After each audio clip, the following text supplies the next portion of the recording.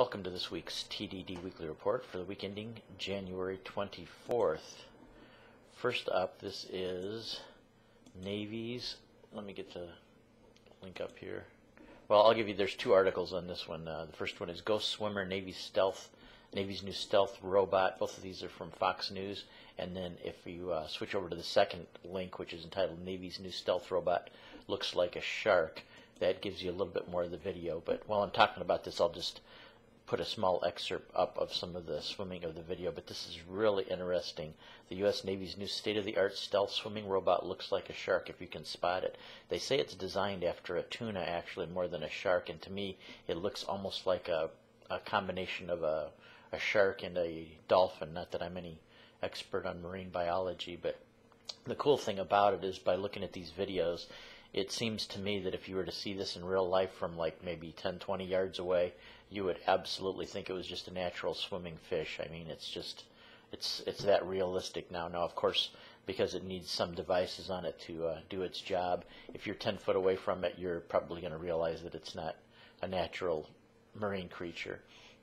But the cool thing about this is, since it uses no propeller, it's kind of a drone that uses the swimming motion of sharks and tuna and stuff like that. It leaves no acoustic signature to be able to be identified. It basically just, I guess if you could detect it in any way with any kind of sonar or anything like that, it would be much the same as trying to detect a dolphin or a shark or a tuna. So it can get into harbors. It can swim in water as shallow as 10 inches.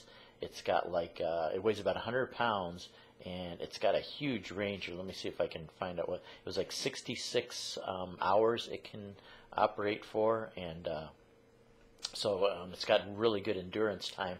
It can go travel about 300 miles, so a submarine doesn't have to get into a port. If you want to do some kind of stealthy monitoring of an enemy port or something like that, you can stay like maybe 50, 100 miles offshore and still have this thing swim in and be able to do some stealthy reconnaissance and stuff like that. They're talking about even having schools of them going into certain ports and being able to check for underwater mines. So this is a cool innovation. I was kind of wondering if the Navy and the military has been working on stuff like this too. I mean, nothing like disguising a drone as a natural animal. I mean, you know, that would be almost like in land if you would have something that mimicked the movements and the looks of a squirrel jumping up and down in the trees and stuff like that to be able to do surveillance. For most people, if they're seeing something like that far away, it doesn't even really bring any attention to them. As a matter of fact, I'm kind of thinking during the tests, there will probably be people far away from binoculars looking at these things, thinking they're actually looking at a real shark or a dolphin or something like that, and not even realizing what they're looking at is a drone. So kind of cool. If you get a chance, check that out. As usual, all the links to everything will be in the description below.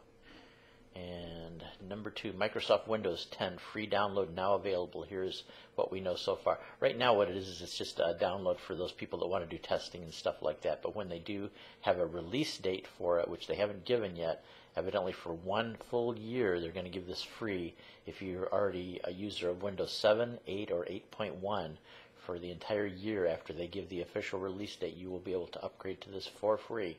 So I think what my plans are myself is I'm going to probably take one of my 2 Windows 7 computers and upgrade it to Windows 10, but I'm going to do a full imaging so that I can roll it back if I'm not satisfied. But it looks like they've really listened to people about the not having the start button. They're going to actually bring back a useful start button on Windows 10, so they've listened about that.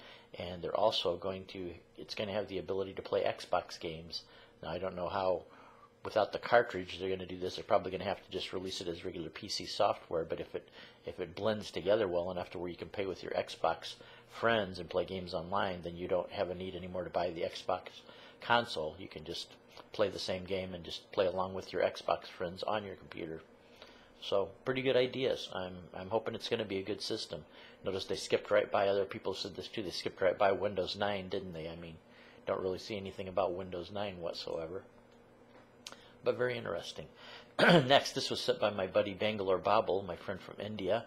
This is a Kickstarter campaign, and it's Craftwork Highly Innovative portable power plant, and this is a not like a power plant like those batteries you get to recharge stuff. I have one of those too, and they're useful. I mean, sometimes you can get 1 or 2 charges out of them and charge your device maybe 1, maybe 2 times, and then you're going to have to recharge the charging device itself. Well, this is a fuel cell, and it operates on fuel cell principles. You could take like a regular butane lighter refill, one of those cartridges you get at a regular, I mean, you can buy it at Walgreens or a cigarette shop, something like that. Give it a shot of that, and you can charge an iPhone, they claim, 11 different times, and the thing's going to last weeks and weeks. As a matter of fact, at the rate I use my battery one, if I was to use something like this, it would probably last months for me, because once you fill it up, it's not like a battery. Once you fill it up with fuel, the fuel stays in the device until you actually need to use it. So something like this I could carry around for 3 months, and then when I want to use it, it's got full power. And you're talking about, by the way they describe this, and it's actually, even though it's a Kickstarter project, it's gonna be happening, because they've got 39 days to go. Their budget plan was 500,000. They're already up almost to 800,000. So this is going to happen. Manufacturer suggested retail price on this is $150, but if you jump in on the Kickstarter project and pledge $99, you'll get your choice of 3 different models. It's just, they're basically just different exteriors, but 3 different versions of this. And yeah, you'll have to wait. The only caveat about this is you're going to have to wait till about December of this year. So I guess they're cranking up right now to get the design and the production underway and stuff. But yeah, if you're willing to wait about another 11 months, you can have one of these for as low as $99 as a pledge. So I think that's kind of cool. I would think too that with some kind of adapter or something like that, you could use this to charge up a laptop, even if it can charge an iPhone 11 times on one fill of fuel. You should be able to charge a laptop with it, or even run a laptop off of it. I can think of a lot of hacking to do with this thing to use it for other uses, because it's like anything else, fuel cells. I mean, it might not be practical to make huge fuel cells, but making small pocket size. This one, by the way, too, is about the size of a pack of cigarettes, so it's not big at all. I mean, it won't fit in your jeans pocket, but it'll probably fit in a coat pocket easily. So I think it's a cool idea, portable fuel cells you can carry around with you. And this next one is from Navy Thomas 8. Fox News, 2 planets may lurk in solar system beyond Pluto, study says. I've heard that a lot too, that they're still thinking that there may be planets, even maybe planets larger than Earth, or at the very least Mars-sized planets and stuff like that. I'll just read the very first part of the article here. There's evidence of at least 2 planets larger than Earth lurking in our solar system beyond Pluto. A new analysis of extreme trans-Neptunian objects reveals, after studying 13 of these extreme trans-Neptunian objects, or ETNOs, the odds of these the orbits. They actually wrote down in Fox, they wrote obits, the obits of these. It's the orbits of these objects are different from a theory that predicts the orbits. The exact number is uncertain, given that the data that we have is limited, but our calculations suggest that there are at least 2 planets, and probably more, within the confines of our solar system. Carlos de la Fuente Marcos, scientist at the UCM and co-author of the study, said in a statement Friday. Could have an average distance to the sun of 150 astronomical units. 1 astronomical unit, by the way, is the distance from the sun to the Earth. That was interesting too. I caught that. I didn't catch that the last time, but yeah, the obits of the objects instead of orbits. So more and more, I think, on journalism and articles and stuff like that, I'm catching a lot of mistakes and not good proofreading. But still kind of cool. I mean, especially if we would find something the size of Mars that exists beyond the orbit of Pluto, that would be kind of cool. Also the possibility too, since we have that one craft on the way to explore Pluto very soon, maybe if we would just be in luck that the other orbits of the other trans-Neptunian objects would be in the right way to where we could intersect with one of those, get some pictures. That would be kind of cool. And let's see, this last one is from my friend Bob, 1954 Shadow, the first demonstration of self-propelled nanobots in a living animal. I'll put up the picture of these things. They are just kind of like, I don't know, look like little Tic Tacs or something like that, but they're the size of, the width of them is the size of a human hair, and they'd be able to deliver chemicals and stuff like that through your body. And somebody in the comments was mentioning the thing too, that we're getting closer and closer to the day to where you'll go into the doctor's office, and one of the first things you get, along with your vaccines and stuff like that, especially when you're young, is you get an injection of these nanobots that just go around and have medicine inside, or different things inside them, and they'll just basically take care of you and destroy any bacteria that doesn't belong in your body, destroy viruses, stuff like that. So we're getting closer and closer to where that'll be part of regular medical treatment, is getting your injection of nanobots. I'll read the first part of the article. Researchers from the University of California have developed acid-fueled micro-machines capable of traveling and delivering cargo directly inside a living creature. It's a breakthrough that's expected to significantly advance the field of medical nanorobotics.